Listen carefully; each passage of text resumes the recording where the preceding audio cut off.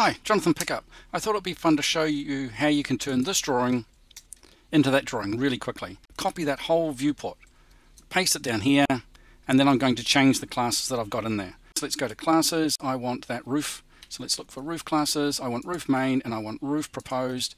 Let's edit those two. They're going to have no fill, a thin grey line. I'm just going to make that thin and make it dashed as well, so give it a line type. Okay, let's just preview it, see how it looks. That's fantastic. So all of these, we're going to edit those.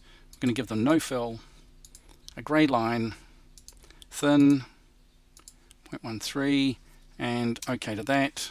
Let's preview it. We've got a thin line. Now we just need to turn on our rafters and our roof. So we've got some structural rafters, turn those on, and there we are. So we also have some notes roof framing. Let's turn on the notes roof framing, and we should see some notes appear. There they are there. And there's my roof framing plan. It doesn't take long, as long as you've got the classes set up correctly.